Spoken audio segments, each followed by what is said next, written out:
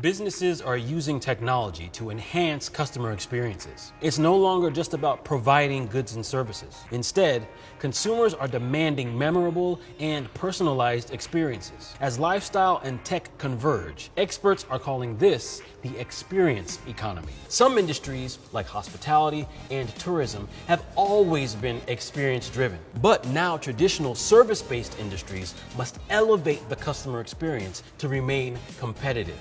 Shopping malls are evolving to include amenities such as swimming pools, bowling alleys, and indoor skydiving. Merchants are creating new benefits such as pop-up stores, fashion shows, and even charging lounges. From ride-sharing services like Uber and Lyft to home-sharing platforms like Airbnb, VRBO, and HomeAway, social networking is delivering unique experiences while transforming how people can travel.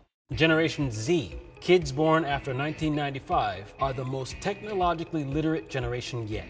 Their behavior is showing us what future generations will expect from technology. Before they could tie their shoes, Gen Zers were surfing the web, and it's that familiarity that is being translated into a trusting attitude toward tech. They're constantly connected, and ultimately, that gives them a lot of power to influence business. How companies react and adapt to Gen Z's needs are critical. No industry will be immune to the changes this generation drives. It's expected that Gen Z will flip notions like price and brand on their head, and this more digitally empowered generation has the potential to open up more doors for startups and small businesses.